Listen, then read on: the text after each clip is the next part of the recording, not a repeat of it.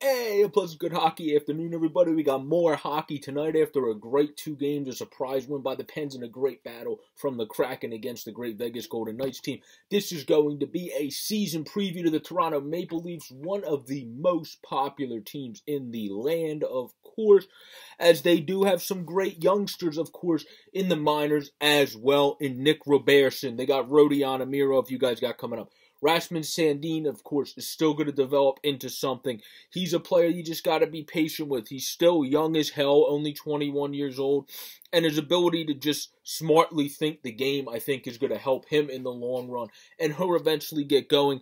And then Robertson, we already know, has a lethal shot, is going to be a beast out there. So you got some good guys as well, and then you got Tapi Namila, who I actually wanted the Flyers to be able to snag in the second round of the draft of 2020, where you guys were able to get him in Toronto, who's a mobile puck mover. He is injury prone a little bit, but he has a high hockey IQ that he's displayed already. So as long as he can get rid of that injury prone tag, then he will be a player that can develop and be very good while he's able to be on the ice. That is for damn sure, I think. And then Timothy Lindgren is another one of those young defensemen. You would hope he's able to kind of get it going. He's developing at a much slower rate, you would hope to be, but he moves the puck out of the zone well, and he's solid at gap control, especially in the AHL. You would hope he transitions to really kicking ass eventually soon in the NHL, and I think one of those two guys is going to have an emergence this year and really play well, whether it's Sandin or whether it's Lindgren. Obviously, Sandin's going to have more of a chance to do that, probably be in the lineup right away there with Travis Dermott. So you'll be able to do that. But if Lindgren's playing really well down below and Travis Dermott ain't playing too sweet, then he's going to get an opportunity eventually to see what he can showcase as well. But you got Morgan Rielly, you got TJ Brody, who was one of the smarter moves to make, of course, last year in the offseason. You got Jake Muzzin, you got Justin Holl, who's one of the more underrated defensemen from the right side. So you got a lot of good players on this team. You obviously got, other than Justin Holl, all left-handed defensemen, including, other than if you bring up Timothy Lindgren, then you would be able to kind of lessen that a little bit. But Travis Dermott and Sandin on the same line are two lefties. Obviously, Rielly and Brody are, and then you have Muzzin and Hall that goes left-right. So that might draw some incentive, too, to bring up just to have more of a left-right combination going if Lindgren's kicking butt down below as well.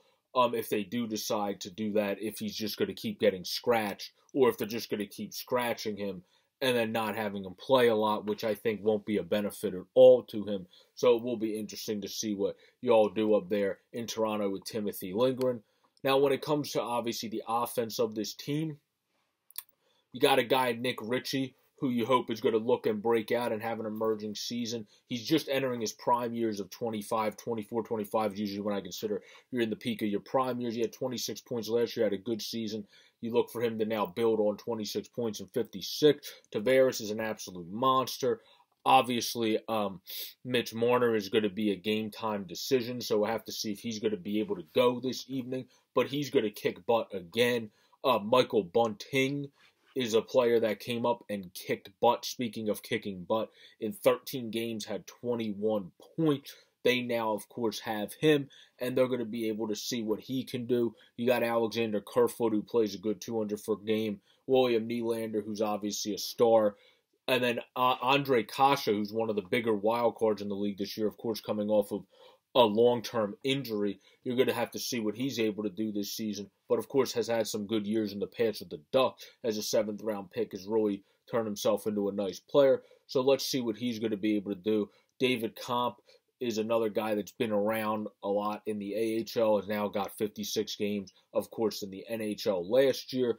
And he had 12 points. Pierre Engvall. You got a solid bottom six. The only question I would have with the Toronto Maple Leafs coming into this season would really be, minus the Marners, the William Nylanders, and the John Tavarises of the world, where is all the other consistent scoring coming from? Because Wayne Simmons now is more of a guy that you just know is going to stick up for your team, play a good role there. Spezza's really more where he was at last year at this point, which is a very good role, but more in the bottom six, whether it's your third line or fourth line center.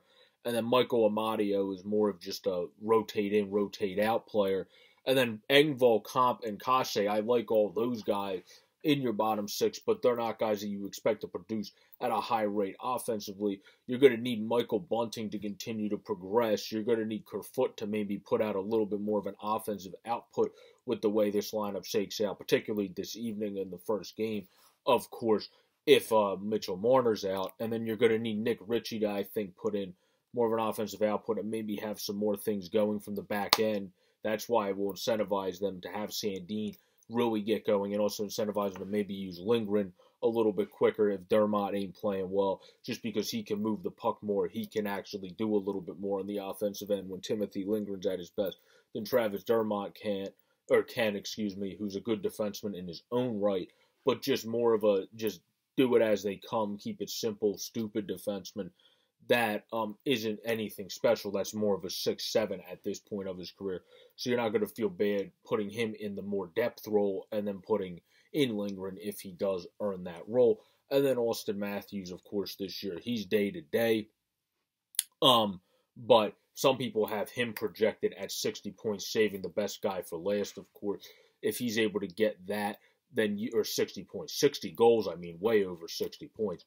Potentially winning the Hart Trophy. I think he has to win it if he gets that. I think he has a chance to get to 60 goals, and hell, that will be a great season if he does that. And then Ilya Mikheyev, of course, is out for about 2 months. He's a good player, too, when he's able to come back in.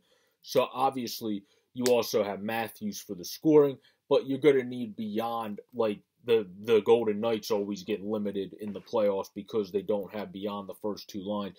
I'm going to be interested to watch who develops for you guys, Maple Leafs fans, to get more of that scoring, because Michael Bunting's going to move down, you would think, to the 3rd line, making Engvall knock Amadeo out, move to the 4th line.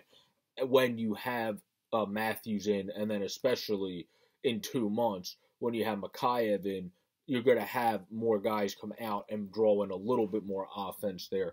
But for the time being, even when Matthews is in, it's going to be interesting to see, other than Michael Bunting, who is able to develop in that bottom 6, because that has been hurting you, Maple Leafs fans, when it's come to really being able to be that as good team as you can be with these sexy names I mentioned that are so fun to watch, in the Matthews, in the Nylanders, obviously in the Mitch Marners, in the captain John Tavares, even in Nick Ritchie. He's a hell of a player and a fun player to watch that I think will break out for you this year. And Michael Bunting's a fun player to watch. You need to have other guys develop within that in the bottom 6 to kind of be that sweet sauce on the top that can help you to get to where the hell you want to go. Because obviously, I know, Maple Leafs fans, you don't want to get to the playoffs anymore.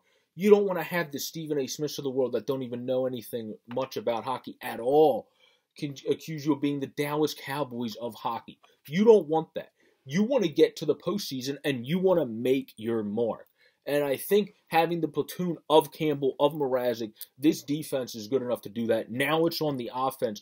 Not the guys, obviously, I highlighted, but the other guys in that bottom 6 to pick it up for the top 6 and not just have to make it rely on them. That's what Vegas did. They brought in more guys.